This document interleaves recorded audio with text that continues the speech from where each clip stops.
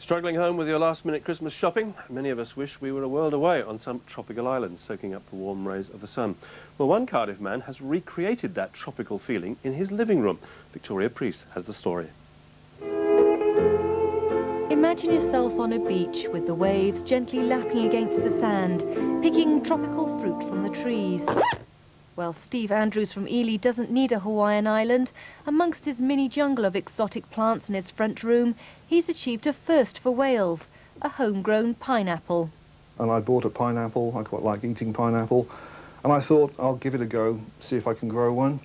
And the top bit, this sort of spiky rosette bit, I twisted it and it came away. And I thought, OK, well, I'll stick this in a pot. I got a pot, quite a small one, put some earth in there and stuck it in.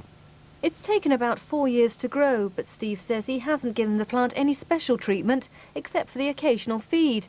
In fact, his house was only recently installed with central heating, so the pineapple hasn't even benefited from subtropical temperatures. I'm known for being a bit eccentric, but I don't actually talk to plants.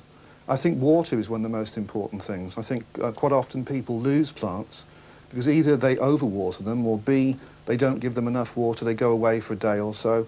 And when they come back, the plant's all sort of wilted. And the simple thing, water. But even horticultural experts are astounded by the homegrown fruit.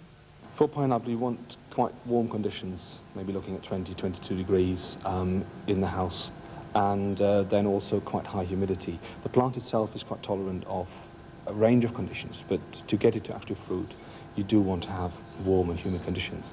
He's certainly got a green finger. Steve has also grown avocados, kiwi fruit and other exotic plants, but he says his pineapple is extra special. That would be nice, wouldn't it? A pineapple for Christmas, homegrown.